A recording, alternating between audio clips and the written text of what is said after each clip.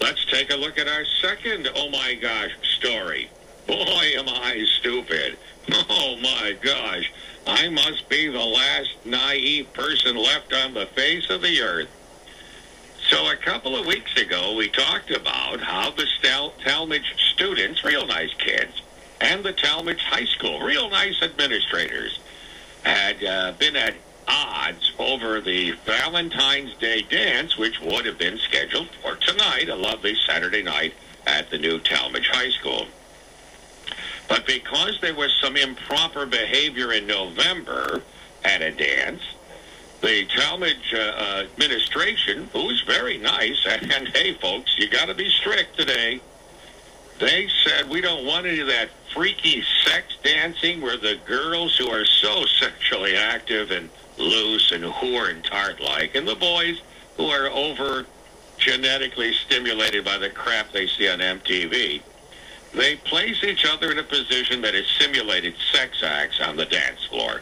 And the school said, you know, we just are too quality a community. We don't need that around here. Let them do that in the Booga Booga communities, which is a proper expression today. So the school said, if you want to have your Valentine's dance, you have to agree to these things. And the students, I think there was the student senate said no, and the student said no. So the dance was called off because the students wouldn't agree to proper dress, proper behavior, or proper dancing. So then I read recently in the paper, boy, am I stupid, that the parents had rented out a skating rink and we're going to have a nice, an alternative activity. The kids would be invited by to skate, I thought. Well, that's not what I was told this morning by the Tallmadge parents who disagree with what's going on. Apparently, the Tallmadge parents are going around the school. Oh, yeah, well, we don't need your stinking rules. We're friends of our children. We're not parents. We're the friends of our children. So we rented out the skating rink so they can have a freak dance or a rave, R-A-V-E, or some kind of, we hired security. We're going to let the kids dance because we know what's best, not you school people. So here's the school trying to keep the children of the parents in question to behave in a proper behavior, proper dress, proper dancing, and the parents are saying, well, that's pretty outrageous. We want our kids to be popular. We don't want to be parents. We want to be friends of our children. So according to the Tallmadge parents who I talked to this morning, boy, was I stupid. I thought they were going to have a nice skating activity. No, they're planning to have a freak dance. Now, if that's not true, I'd like to have somebody tell me about it. So that's subject number 2. We don't want to be parents. We want to be friends and have our children be popular. The school knows what's best for your children. Now you listen to the school. Moving on. We got tons of subjects here. Let's pick up the pace. The Democratic liberals are not pleased with what Obama has been doing in the first 3 weeks. He didn't end the war. He didn't make the economy turn around, and he's been too friendly with Republicans, and the liberal Democrats hate it all. And the Democratic panelists on MSNBC said, what are you doing trying to be friends with the Republicans? Not a single one of them voted for your bill in the House. Then Nancy Pelosi said she couldn't trust Harry Reid, and things just got kind of ugly.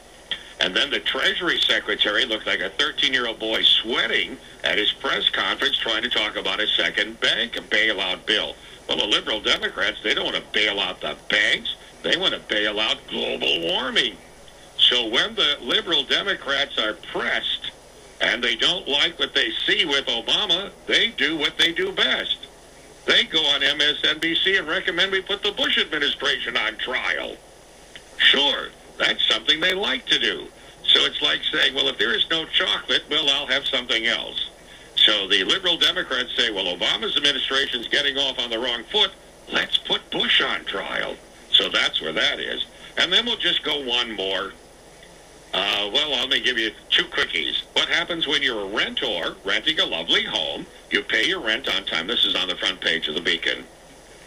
And the sheriff's deputy comes to your house and say you got 10 days to get out because although you were never told, the house you're renting has been foreclosed on.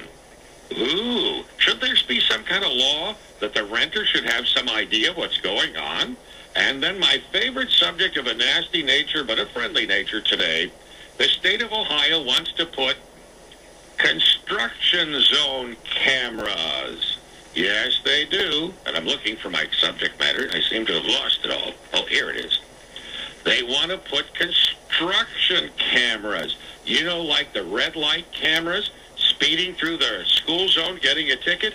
They want, you know where it says construction zone 40 miles an hour, but there's nobody there? So you're going 65, you're going to get a nice ticket. Going to cost you $135. By next year, Ohioans driving through a construction zone may have something to watch besides the concrete. Speed zone cameras. I say it should not be permitted to give a speed zone camera ticket through a construction zone unless somebody is actually working. I refuse to slow down in a construction zone.